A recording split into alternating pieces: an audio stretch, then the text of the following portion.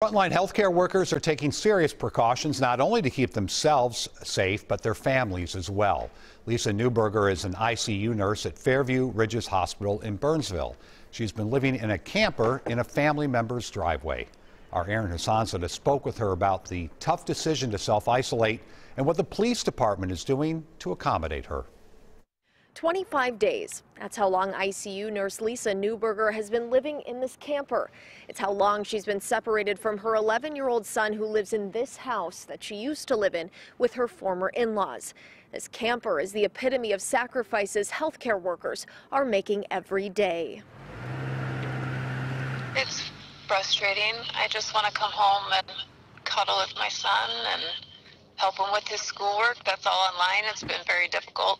It was easier just to live at my parents' house, but I would have never lived with myself if my mom got it. Newberger says the breaking point that pushed her to move out of the house and into this camper was when she was directly exposed to a COVID patient at work. She was scared to give it to her family. Now, technically, living in a camper like this is against city ordinance in St. Paul Park. And after police received a complaint about it, Newberger's in-laws, the owners of the home, were sent a written notice that they had 2 weeks to fix it.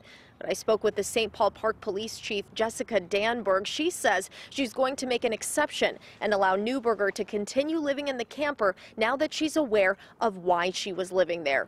Newberger says her plan is to eventually move into her own place, but for now, she's relieved she'll be able to stay here. It's been a hard month.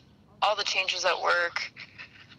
You're just constantly scared that you're going to bring something home. So this gave me peace of mind until all this happened.